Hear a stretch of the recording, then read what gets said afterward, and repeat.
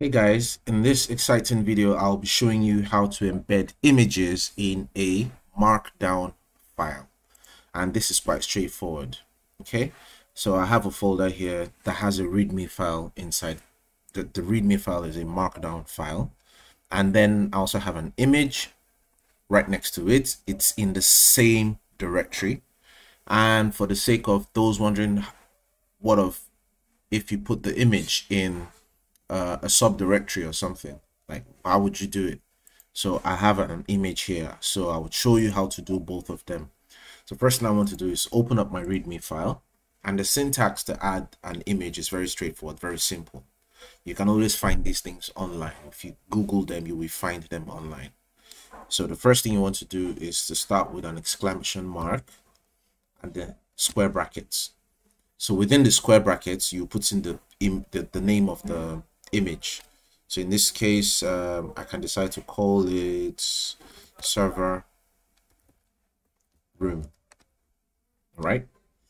And then just outside of the square brackets, you open up parentheses, and then you add the file name or the file path to that image. You add the path to the image, the path to the image. So it could be a full path. For example, if you're hosting the image online and you have like a direct link to that file, you can just use the link instead if you want to.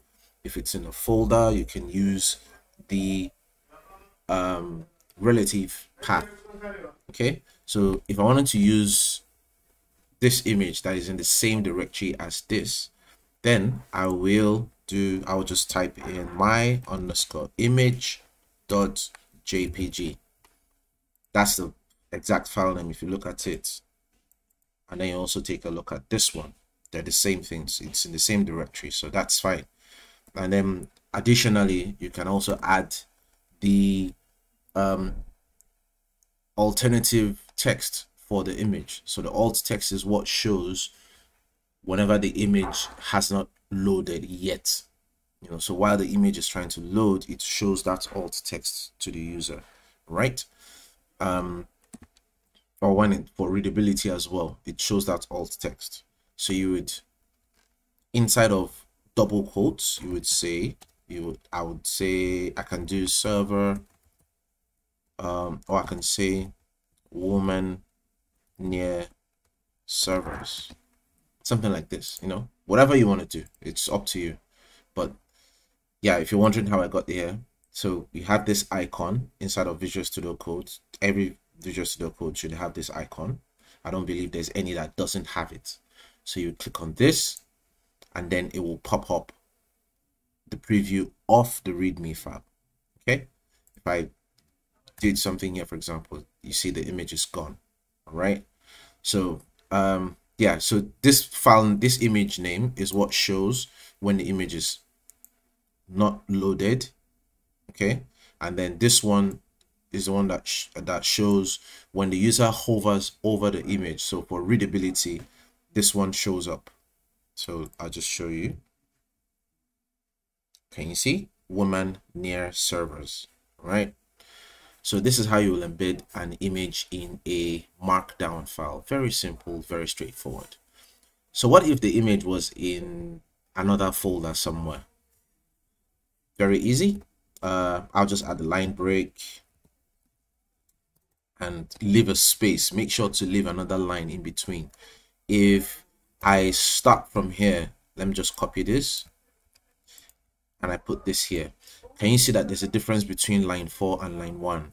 The colors are different, and you can see now that the image is broken. The image is not going to display. The reason is that you're supposed to leave a line or some spaces between the break tag, the line break tag, and the next content. So it's not just images. It could be anything. It could be a heading. It could be a code snippet that you've added. It's going to get broken if you do not follow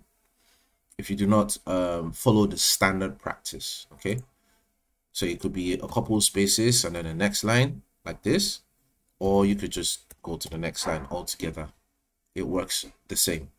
All right. So I'll just remove this image. So what if the image was in another folder?